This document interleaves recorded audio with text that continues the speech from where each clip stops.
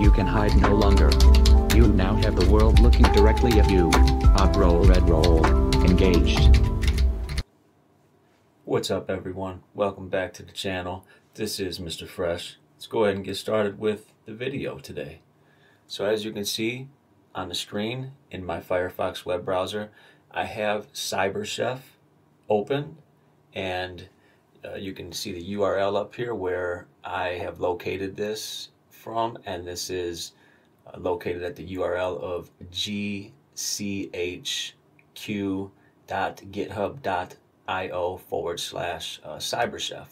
And I make sure to note that because I did notice that there also is another site basically called cyberchef.org. I don't know if that is officially related to this one or unofficially, but I like this one better because it is far more updated than the cyberchef.org. So we're looking at CyberChef today, and specifically what I want to show you guys how to do is to be able to actually just install this and use it on your system without having to go out to the internet. So you can use CyberChef offline, which is always better to be able to do things offline and not even have to have access to the internet.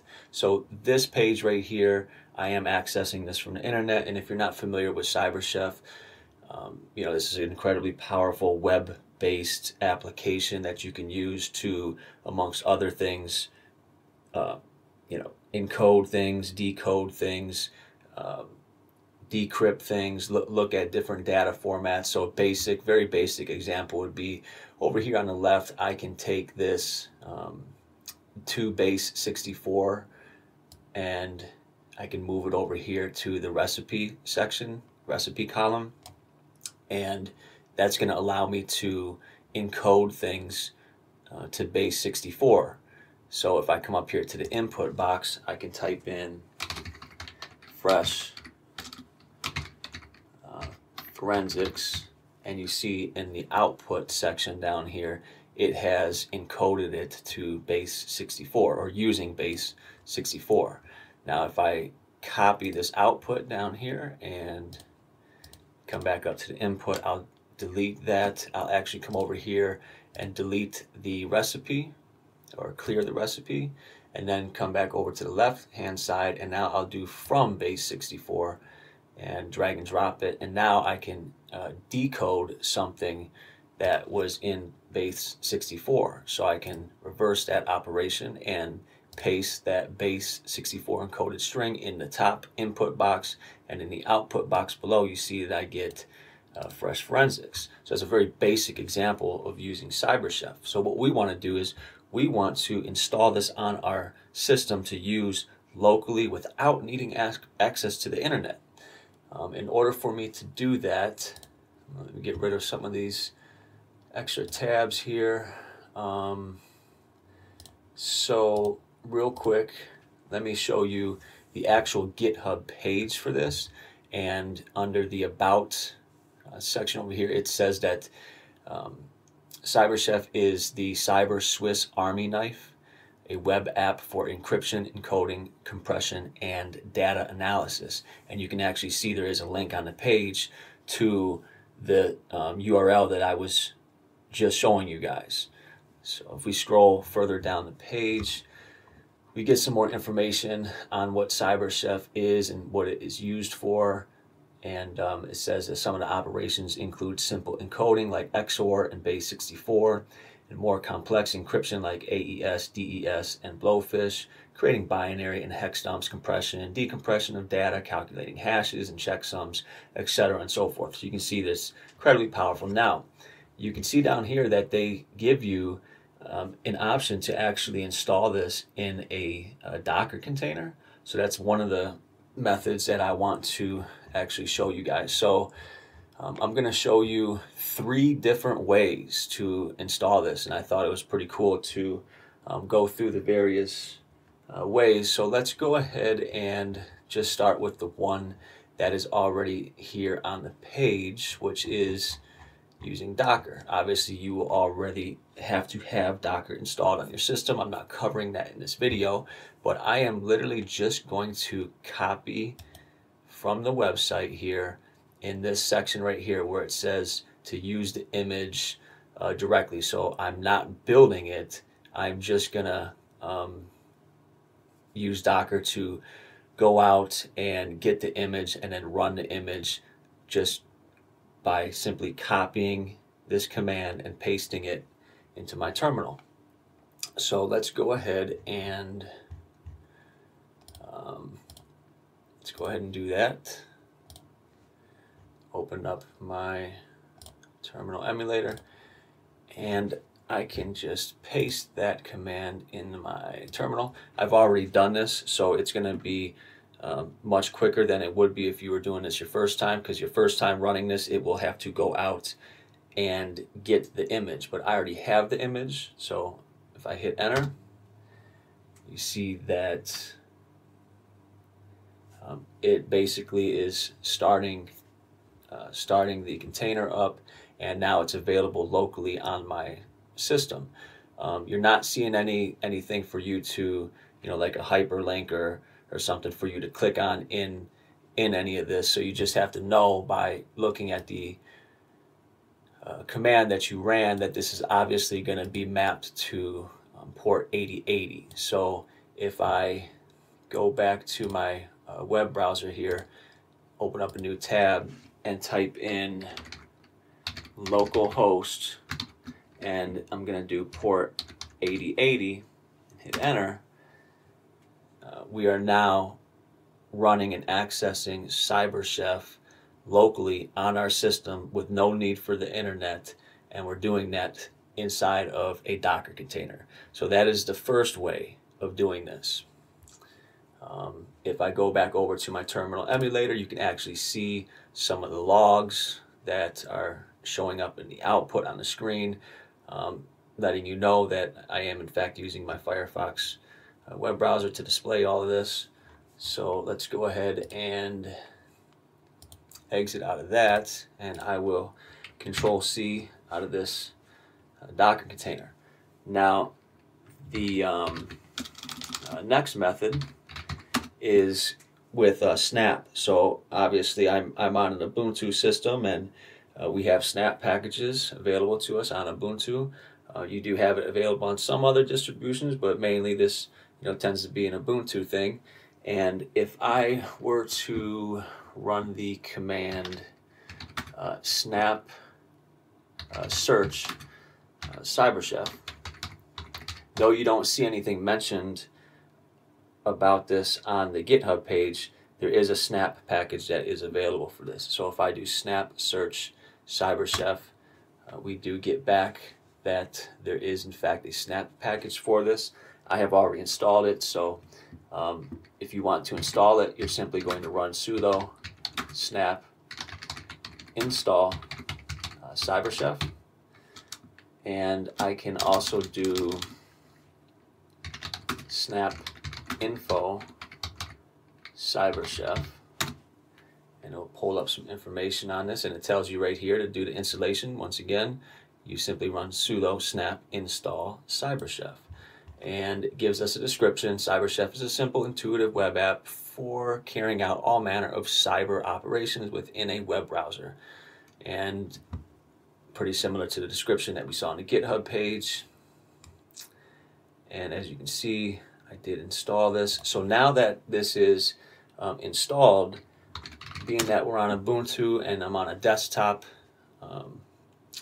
I can now access it by going over to my applications menu. And if I click on the applications menu, I'll come up here to the search bar, and I'm just going to type in CyberChef, and you see that it is pulled up right here. Here's our little GUI icon for CyberChef, and if I click on that, I am getting a problem. I guess it's trying to map it to 9090, port 9090. So let me just try doing this. I'm going to go back to the command line, and let me see if I just do which CyberChef. Okay, so let's just see what happens if I just run CyberChef from the command line. And there we go. So for whatever reason, it did not actually work by clicking on the icon, but I can just run it from the command line, and there were no issues with that. So now this is the second example. So we are running CyberChef locally on our system using Snap, having this installed on our system as a Snap package. So let me go ahead and exit out of that. And now for the third and final method of installing CyberChef and running it locally. Over here on the original page in my web browser for CyberChef, actually going out to the internet, you will see up here in the upper left, there's actually a little link here to download CyberChef. So if I click on that, it pulls up this box, and it explains that you can run CyberChef entirely within your browser with no server-side component. And as of the recording of this video, the version of CyberChef that I'm downloading is version 10.8.2, and you just click on this link right here to download a zip file. And we have a SHA-256 hash, and as always, whenever I have a hash for any of my downloads, I'm always going to verify the authenticity and integrity of my download. So I'm going to copy this SHA-256 hash. Now, I've already downloaded this, so I'm not going to download it again. I'll click on OK. And from this point, we no longer need this tab open, so I will close it. And we no longer need internet neither. So now I am going to cd into my downloads directory. And as I said, I have already downloaded this. So if I do ls-lh, here is the zip file, and it is 41 megabytes in size. Now what I'm going to do, just to make this a little easier for me and less cluttered, I'm going to create a new directory. I'm just going to call it CyberChef.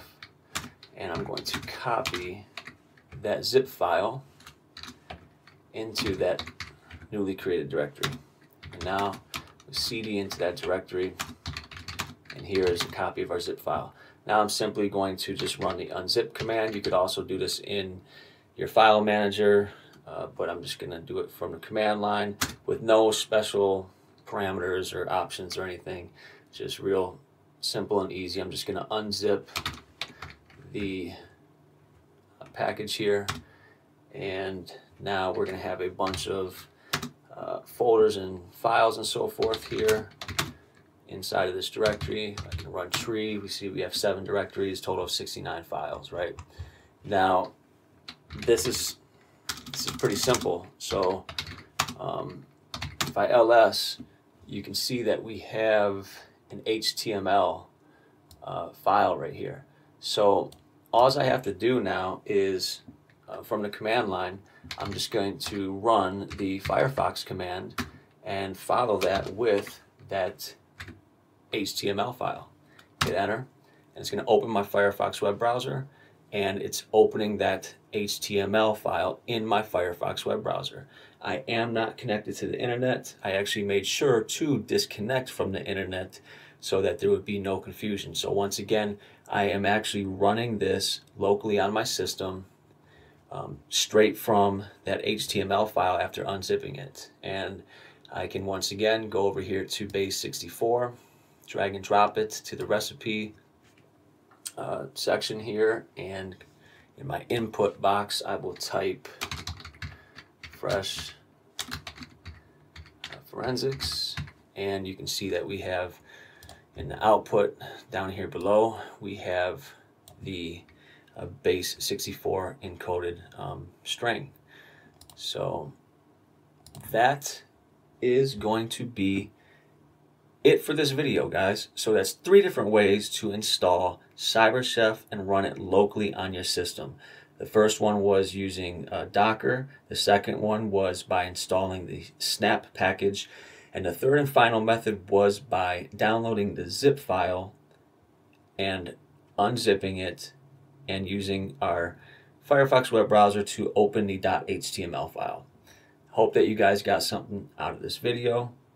Thank you for watching. If you haven't done so already, please subscribe to the channel.